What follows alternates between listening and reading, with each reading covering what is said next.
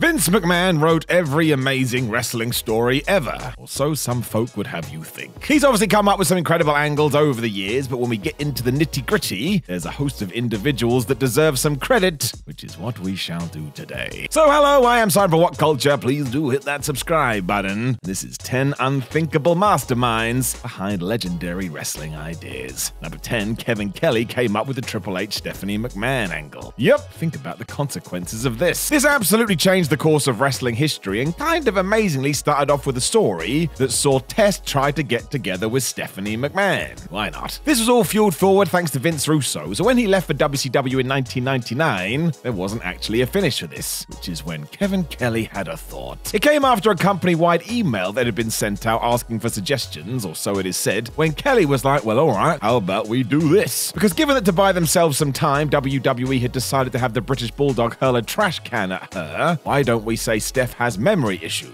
Sure, it is the Attitude Era after all. This would then allow the game to swoop in and use that to wed McMahon against her will, which is as bad as it sounds, until, ta-da, it will be revealed that they were in cahoots the whole time. This then launched the McMahon-Helmsley domination faction, and of course in real life, these two are still married today. What a lovely tale. Number 9, Tiger Ali Singh coined one of the greatest phrases of all time. We all want to be The Rock. Considered one of the greatest wrestlers ever, despite only being active for a cup of coffee, now the Great One rules Hollywood. It has been a mad career. Going back to the grappling, people would actually tune into Raw just to hear what he was going to say into a microphone, and that's amazing. He didn't even have to fall on the floor, could just talk and bam, superstar. One of his go-tos was asking an unsuspecting wrestler a question and then cutting them off with, it doesn't matter, but here's a spin for you. He didn't really come up with that. Whether intentional or not, Tiger Ali Singh dropped this when doing the always offensive, I'm a foreigner, and therefore I hate Americans gimmick. Because he wanted to prove that these heathens would do anything,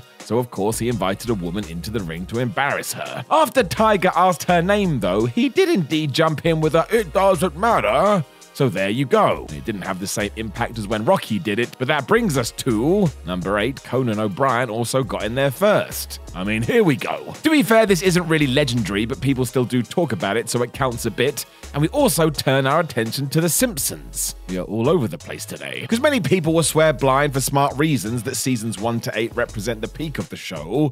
And of course, there's still constant gems wherever you go. It's one of the best programs ever. During this high one, Conan O'Brien was writing for the series, and as a joke, he would say to those on the team when they suggested something he didn't think was very good, that maybe they should go drink a tall glass of shut-up juice. Where have we heard that before? There is no grey area with this one either. Writer Tommy Blanchard left Late Night with Conan O'Brien to work for WWE in 1999, so surely that's how it came to be. Although, yeah, was a slight error. That one never clicked. Number 7, Jon Moxley wanted to squash CM Punk. Jon Moxley seems like a good dude. He's also a fantastic wrestler who has lived up to all his potential, and it's why he's so beloved in AEW. The fans can feel it. He's also got a keen ear for the business, which is why, as the rumor goes, he suggested that before their all-out 2022 encounter, he should just squash CM Punk with the world title on the line, and that would be that.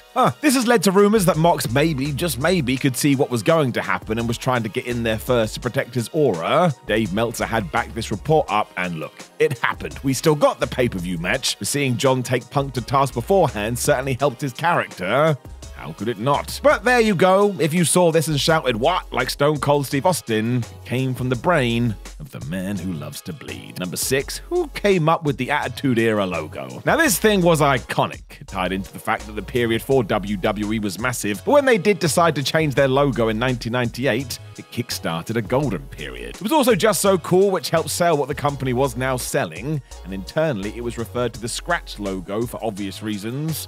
Look closer. While you'd imagine this was some creation of the design department though, it actually came from Vince McMahon. Yep. Following 2 disastrous Raw ratings when they headed overseas, Vince decided everything had to change, including this. It's one of the reasons why Vince Russo also got the green light, as there was no going back. We had to rebuild. Of course, McMahon's original drawing, or so goes the rumor, had some testicles attached to it. Sadly, I'm not joking, but I suppose sometimes you need a terrible idea to spark off a good one, and this was it. Everyone saw the benefit in the black and white motif, and the rest is history. Number 5, Scott Hall reinvents Sting. If you want to tell me that Tony Khan has booked Sting better than anybody else, I think I'd agree with you. He has been treated so well, and as the legend he is, so much so that his status has actually increased, and I didn't think that was possible. The level of respect has rocked. It doesn't even matter he's 63 years old, because we can just ignore that, and of course the face paint helps. It hides your wrinkles. When we turn the clocks back too, this all came from Scott Hall. As the pair were changing together back in WCW and Steve Borden was thinking about how to reimagine his character, Razor Ramon asked if he'd ever seen the movie The Crow. Because Hall was the best, he followed it up with, "I'm not telling you to rip off The Undertaker, but maybe rip off The Undertaker," and this was incredible advice. Sting listened,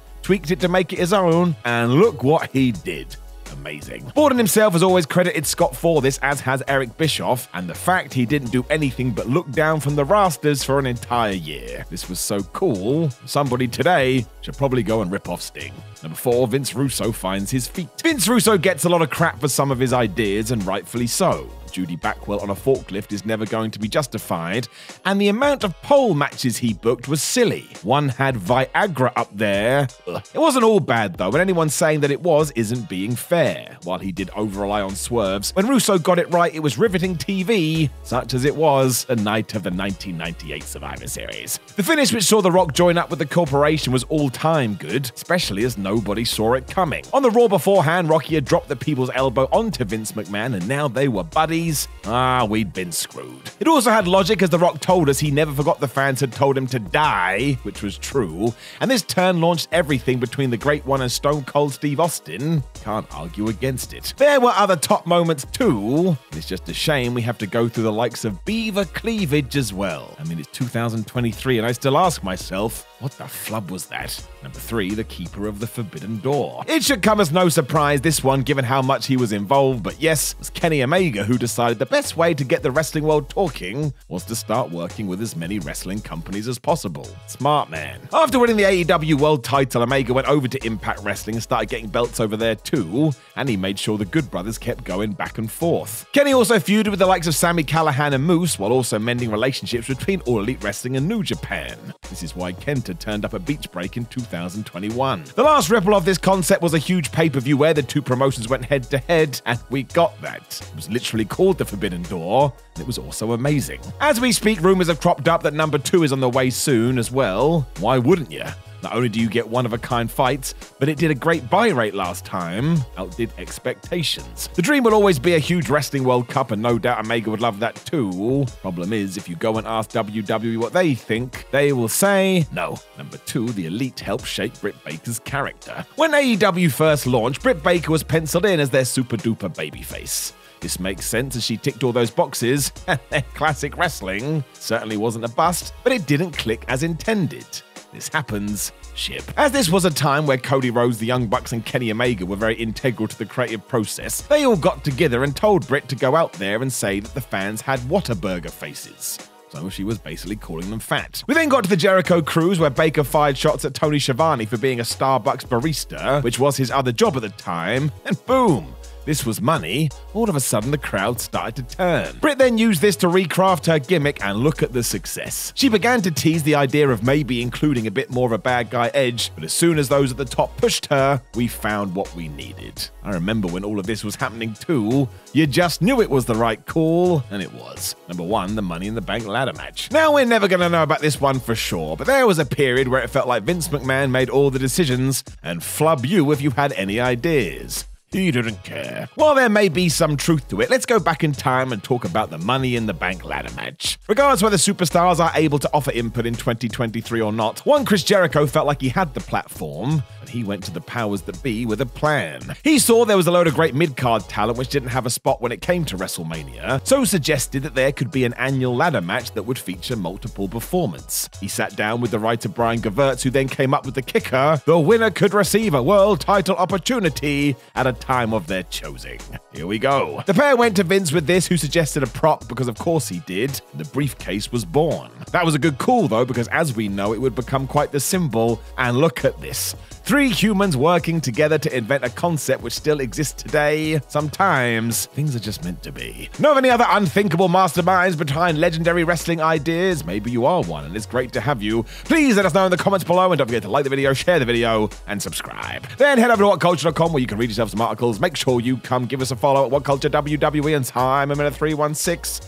And there should be a video on the screen right now. I think you should give it a click. My name is Simon from What Culture. Thank you very much for joining me as always. And I look forward to talking to you very, very soon.